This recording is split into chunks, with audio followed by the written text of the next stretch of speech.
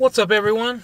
Welcome to another episode of JbrosCooking ID That Food Review.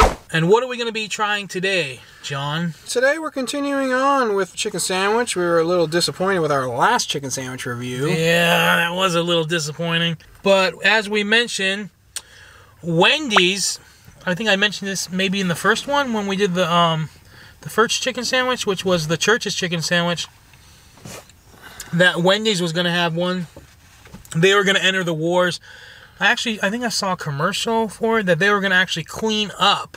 They were actually cleaning up. Oh, I don't know the exact wording. It was, they were taking like their original chicken sandwich and they were revamping it, which kind of seemed like, I don't know, like kind of like you're not really doing anything new, but we're going to find out, you know. It seemed like kind of the easy way out in the chicken sandwich department. Let's see what they're advertising, what their sandwich is gonna look like. What's gonna look like.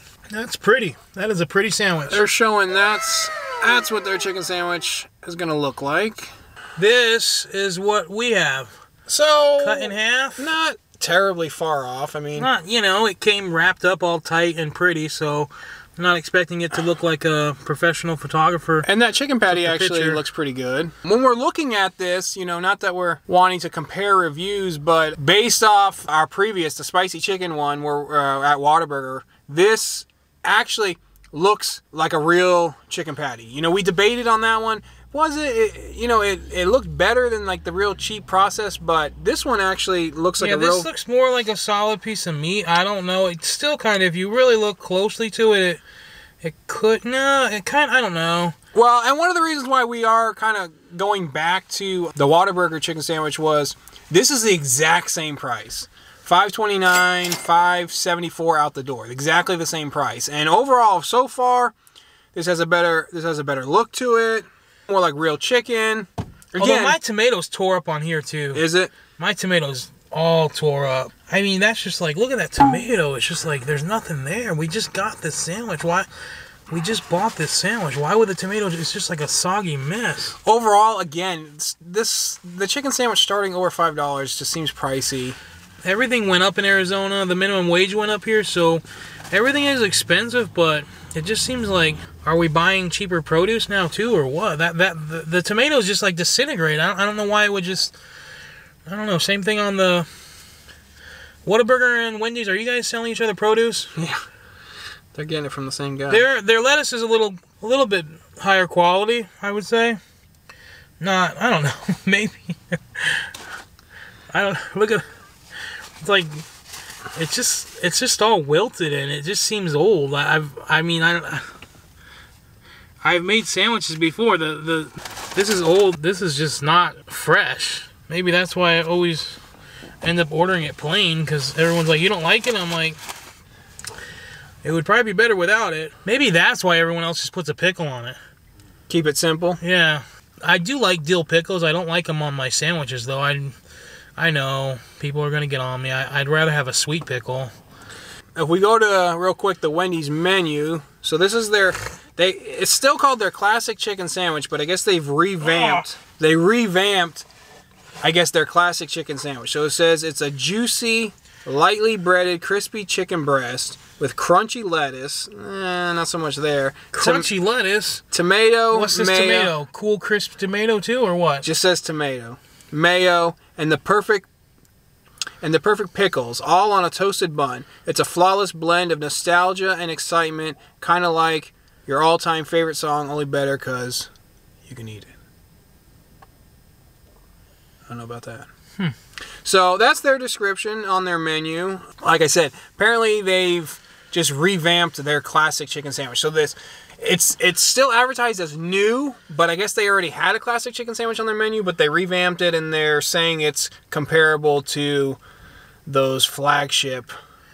Is that what we can call them? The flagship. The chicken. The Chick-fil-A and the Popeyes. The Chick-fil-A and the Popeyes are like the flagship chips. It's like Apple and Android. It's the two. Apple and Samsung. That's what I meant. Apple and Samsung, the two big competitors. Did we say Apple first though? Because like, you know, everyone's gonna be like, oh, they must be Apple guys. Are we Apple guys? No, we're definitely not.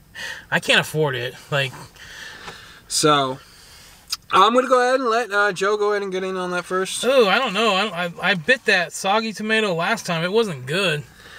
I don't want to do it again. Let Joe get in on that review there. Wendy's was one of my favorites growing up. I loved their quarter-pound double stack. That was like my sandwich, and then it seems like the sandwich is like now a slider, and the price is like went up. But I still love the quarter-pound double stack, but I don't know about this sandwich. This chicken sandwich is kind of scaring me. The only saving grace that we're thinking possibly for this chicken sandwich is it looks like the chicken fillet itself. It does look like a solid piece of meat, but this, better. Here goes. That was a big bite for, I'm not sure if I'm going to like this, Joey. Hey, go all in. You're going to eat it.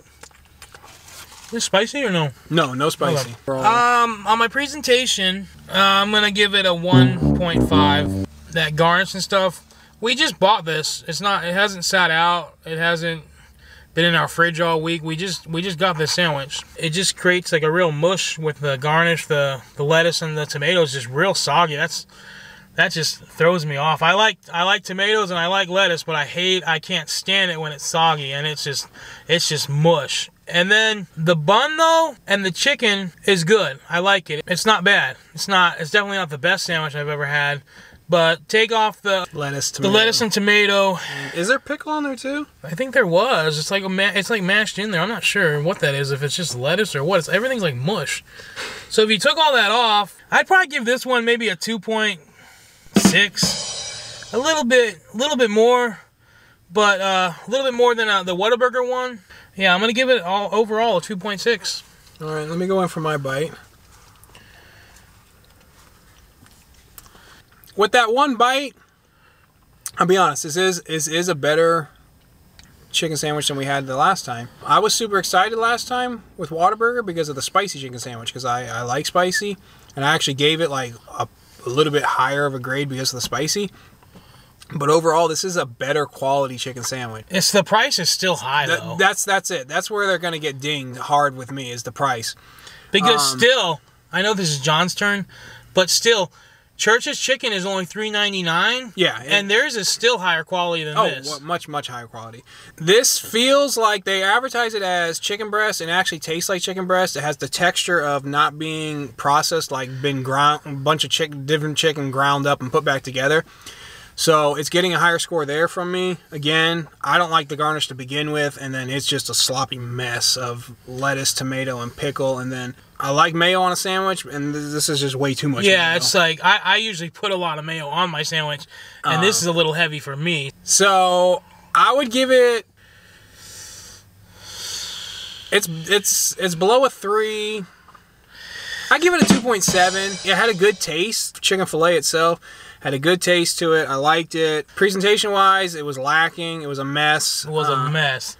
You can go to Popeyes, and this is how it is in my book for chicken. Now, you can do whatever you want. I mean, it doesn't bother me. I'm just telling you, don't get upset. My number 1 is Chick-fil-A. My second is Popeyes, and then Church's. Wendy's and Whataburger are way, way higher. In price? In price. Yeah. Way higher in price, and that's the thing. Like we said, the other ones keep it simple. It's just like they put a little pickle on there and maybe some mayo, and they call it a day. And I honestly think if they did that with this sandwich, it would be a big upgrade. The garnish is a mess. Yeah, and it's like, I almost want to try it. Can you just put some pickles and mayo on it for me, and we'll do it like that? But I mean, this is how they're making their sandwich. Yeah, so this is how they're advertising it, so that's how we got it. If you want to try it, get out there and try it. I'm not overly disappointed now. No, the price thing is just a big one. It's just the price was high. The price is high.